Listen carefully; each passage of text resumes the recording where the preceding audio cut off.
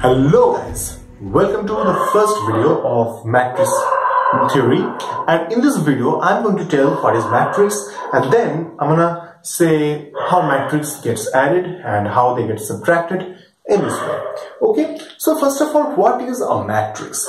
See, it is not something like the Matrix movie.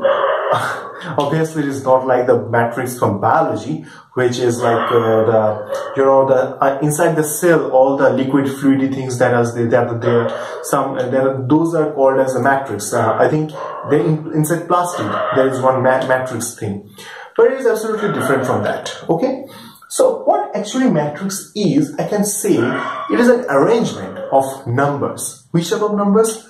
Arrangement along some rows and some columns. Okay, like one particular problem I can say, suppose I have two origins, origin 1 and origin 2. Suppose there are two factories.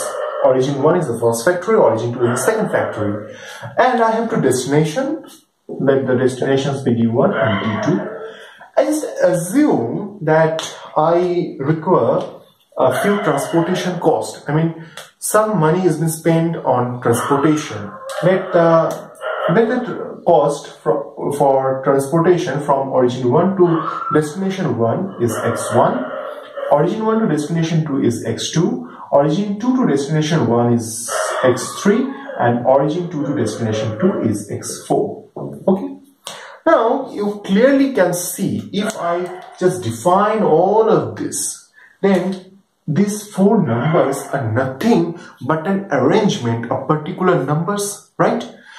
I cannot put this one into here or this one into here. Everything will be collapsed. Everything will be, upside will come to down, because this is the cost from this to this.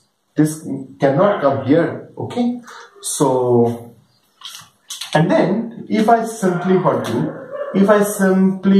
write it inside this big parenthesis, then it will be nothing but a matrix. We shall call it as matrix. Okay, but it is just a notation or convention which we use here.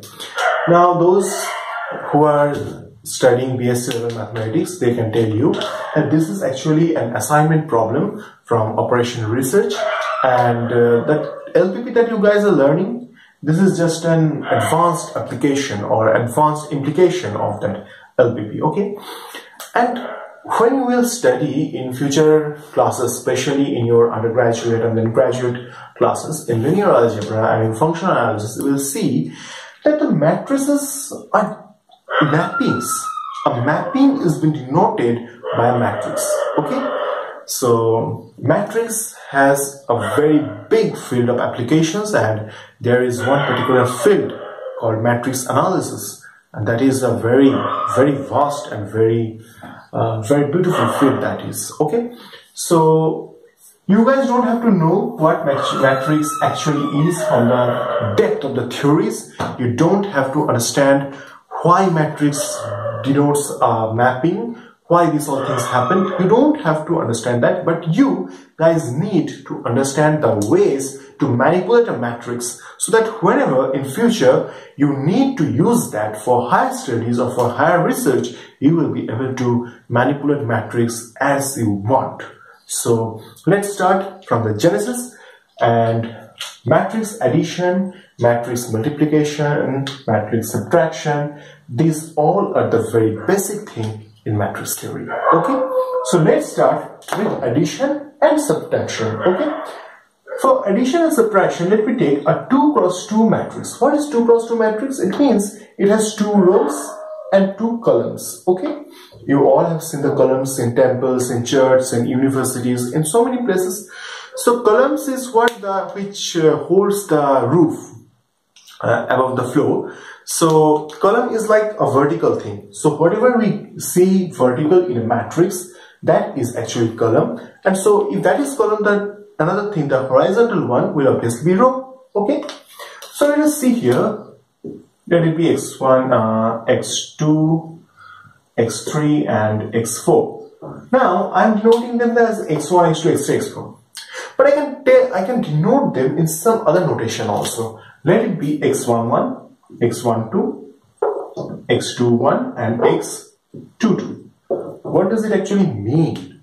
It means it's 1 1 1 2 2 1 2 2. This order some kind of roll number for these elements. Okay, this is 1 comma 1 entry. This is 1 comma 2 entry. It means, what does this comma mean? First component of this coordinate, you can say it as a coordinate also, though it is not conventional, but I'm saying you can call it as a coordinate. Now 1 comma 1, it means first row, first column. 1 comma 2, first row, second column. 2 comma 1, second row, first column. Second row, second column. Okay, this is how we call it. So it is my 2 cross 2 matrix, and matrix is classified into 2 classes. First one is square matrix, which is this one. Square matrix means number of rows and number of columns are same, as similarly in a geometric figure of square where the length and breadth both are same, and obviously in which the number of rows and number of columns are not same, they are called as rectangular matrix, as same as a rectangle. Okay. Now I am wanting to add it with another matrix. Let it be, say, this one. Okay. Now you guys can intuitively understand that we have to do component wise. We shall add this one with this one only. Okay. Just imagine I have 4 pets here. Okay. Cat, dog, squirrel, and then panda. Okay. So I have 4 pets, cat, dog, squirrel, panda. So I need friend for them. I need friend for them in the sense, I need girlfriend for them. So obviously, I'm not going to take one dog with one panda. That is not possible. A male panda is not going to like a female dog, or a male dog is not going to like a female panda. So I need actually another female dog or a female panda for my male panda. Okay, so the addition will be exact entry wise. 1 1 with 1 1, 2 2 with 2 2, 3 3 with 3, sorry, 2 1 with 2 1, in this way. Okay, so the sum ultimately will be x11 plus y11, x12 plus y12, then x21 plus y21, and x22 plus y22. Now I have done this for only 2 cross 2 order matrix. You can do it for any order matrix. Okay, but one thing, if and only if the order of the matrix is same, then only matrix addition is possible. Okay, because just imagine if I had one more row here, like x31 and x32, and then it will be 3 cross 2 matrix. Then okay, it is done. With whom then these two would add then?